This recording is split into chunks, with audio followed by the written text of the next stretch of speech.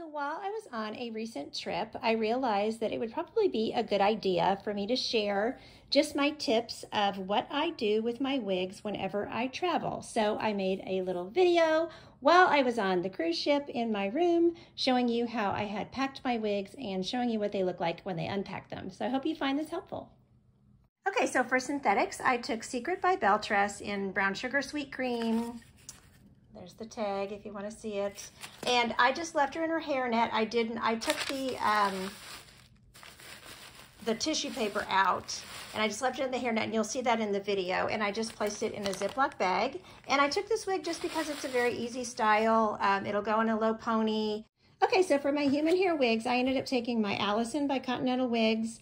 I took my Bees Bobs. You guys see me in this a lot. That was custom colored by Chandra at Wigged Out Artist. And I also took my John Renault Carrie Light Petite that was also custom colored by Chandra.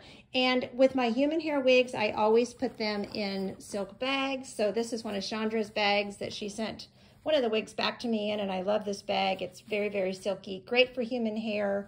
And this is just a Madison bag that's from another wig that I have, and I took that one on the trip too. Of course, one of the wigs, there's 3 human hair wigs, one was on my head. That's why there's 2 bags and 3 wigs. I also took my Hustle wig, and I had every intention of wearing it, but I just ended up sticking mostly with the Bees Bobs wig. So, you know, I honestly think I took too many wigs. I always tend to overpack. That's just me.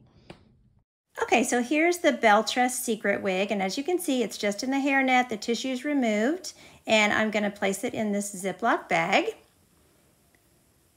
So I'm going to open up the bag. I kind of roll it up just a little bit, you know, just to keep the style. I don't know, you know, you'll just kind of have an instinct for keeping the style intact or whatever. Then I'm going to squish out all the air. I like to push it down and make it really, really flat because then it fits in my bag and it holds the style of the wig just fine. So there you go. So for my human hair wigs, I'm going to place them in one of these satiny bags.